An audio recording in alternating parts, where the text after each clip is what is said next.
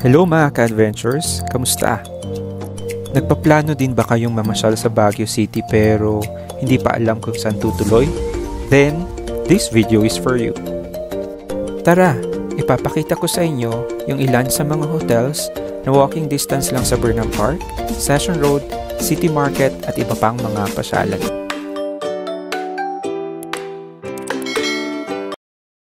Unahin muna natin ang mga hotels na malapit sa Burnham Park. First stop, ang Travel Light Hotel na matatagpuan sa baba lang ng City Hall. Their standard room is 2,000 pesos per night. Extra person is 500 pesos. May basement parking sila, no pets allowed. Across Travel Light Hotel naman is Eurotel. Ganito yung itsura ng reception area nila. Their standard room starts at 2,130 pesos. May parking din sila, Wi-Fi, and no pets allowed. Few walks naman away from Eurotel is Holiday Park Hotel. Ito naman ang kanilang receiving area. The room rate starts at 2,200 for 2 persons. May Wi-Fi, parking, and no pets allowed. Lakad pa tayo ng konti and we will reach Paladin Hotel. Tara, akyatin natin yung magandang staircase nila. The room rate starts from 2,000 to 2,200 for 2 persons. May Wi-Fi, parking, credit card and debit card accepted. And ang good news, pets are allowed. Yay! Ituloy na natin ang paglalakad. Actually, malapit lang sa Paladin Hotel ang famous na Good Taste restaurant na dinadayo ng mga turista. Tatawid lang tayo dito and we will reach Paragon Hotel and Suites. Ito naman ang kanilang magandang receiving area.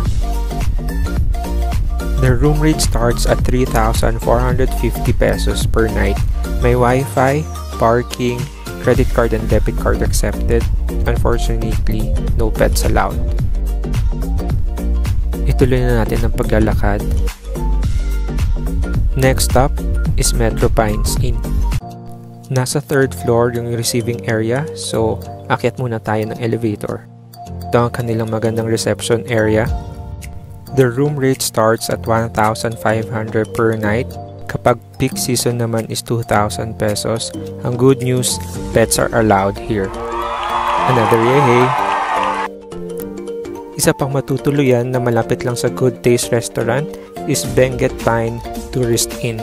Isa ito sa mga classic na tinutuluyan dito sa Baguio City. Tara, pasok tayo para makita nyo yung loob. So this is the receiving area. Meron silang parking pero they have no Wi-Fi, no pets allowed, and cash payments only. The room rate starts at 1,305 pesos. Few steps naman sa likod ng Benguet Pine Tourist Inn is Delis Inn. Ganito yung kanilang receiving area. For the room rates naman, 1,555 pesos for 2 persons. Ang best part, pets are allowed also here. Yay! Another hotel na malapit sa Burnham Park is Baguio Burnham Suites. Isa ito sa mga hotel na malapit lang din sa simbahan. This is the receiving area. And for room rates naman, it's 3,800 overnight. They have Wi-Fi, parking, but no pets allowed. Another hotel beside the church is City Travel Hotel. So, ganito ang kanilang reception area. Their standard room rate starts at 2,400 for 2 persons. They have Wi-Fi, parking, no pets allowed. Few walks naman and we will reach Venus Parkview Hotel. Tawid lang tayo at umakyat ng konti and we will reach their entrance. Malapit lang din dito ang Burnham Park at tanaw natin ang Children's Park sa side na to. Ganito ang kanilang receiving area na napakaganda din. Malawak ang kanilang parking, meron silang Wi-Fi, credit cards and debit cards are accepted here pero no pets are allowed. Their standard room rate starts at 2,700 pesos overnight. Punta naman tayo sa kabilang side ng Burnham Park. So dito madadaanan natin ang Children's Park habang naglalakad. Konting lakad pa at mararating natin ang biking area, pati na rin ang picnic grounds ng Burnham Park.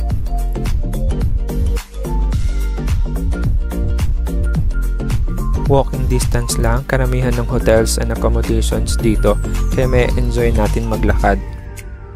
Stop over muna tayo at itutour ko kayo saglit sa sikat na Burnham Lake. Tara, akyatin natin ang view deck ng Burnham Lake para makita nyo kung gaano kalawak ito.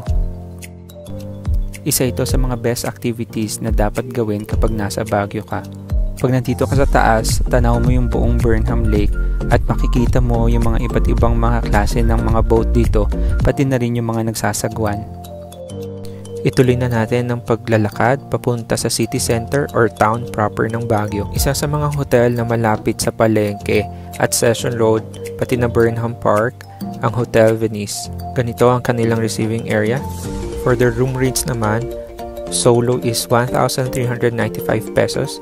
Junior standard for double occupancy is 1,595 pesos. May Wi-Fi, parking, no pets allowed. Mag-cross naman tayo ng overpass papunta sa Session Road. Our next stop is La Brea Inn. Nasa 4th floor naman ang kanilang receiving area, so tara, akyatin na natin. The room rate starts at 1,500 pesos. May Wi-Fi, no parking, no pets allowed.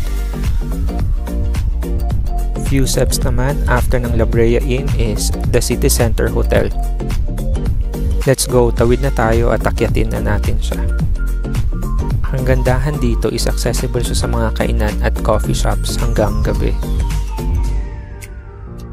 So this is the reception area. For the room rates naman, it's 2,300 pesos overnight.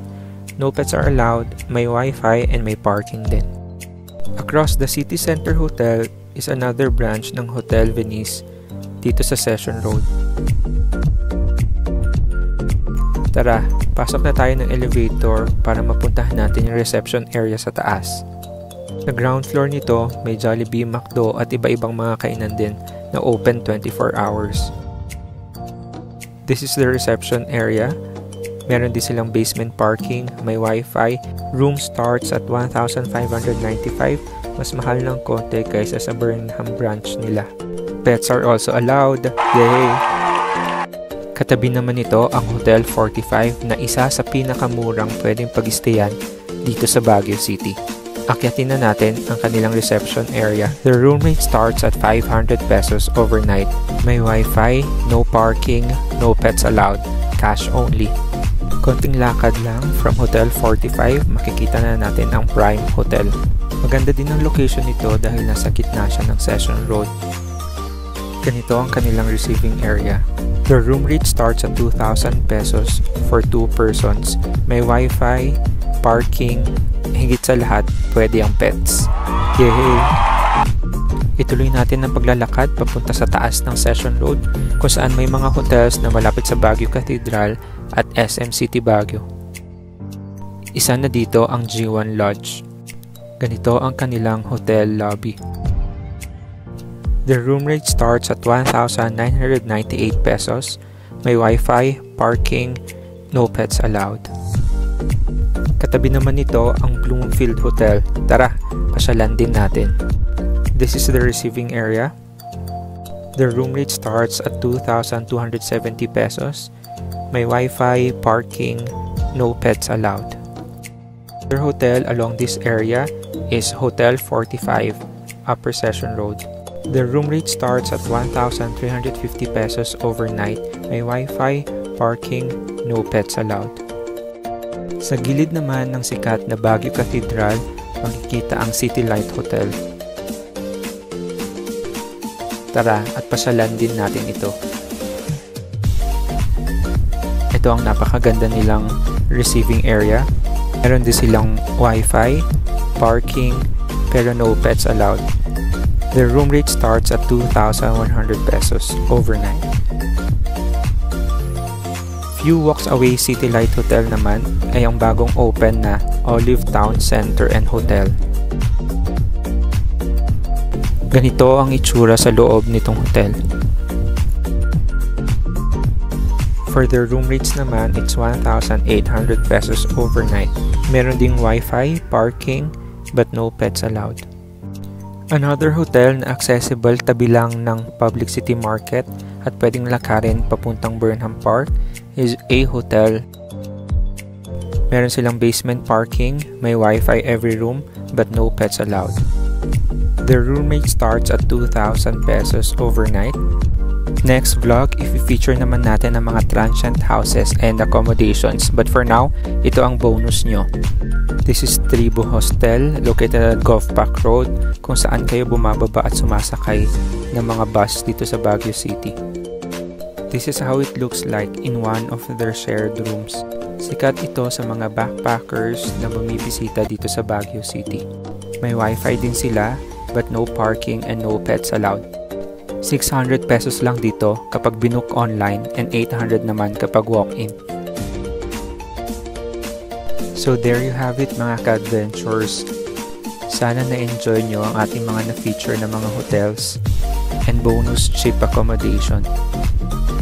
You can always check their Facebook pages for the updated price list as well as their contact numbers for easy booking. Marami pang mga ibang hotels na pwede kayong tuluyan dito sa Baguio City pero hindi na natin kayang puntahan lahat. So for now, ang na-feature lang natin is yung mga malalapit or walking distance sa city proper, Burnham Park, Session Road, at SM City Baguio. Sa next vlog naman natin, i-feature natin ang mga murang accommodations as well as transient houses, pati na din mga Airbnb na pwede nyong tuluyan dito sa Baguio City. Kaya kung na-enjoy nyo ang vlog natin for today at nakatulong ito sa inyo, please subscribe and hit the notification bell. Kulayan na ang mga naipon na drawing at tara, Baguio na tayo! See you sa next vlog mga ka-adventure! Keep safe and God bless everyone.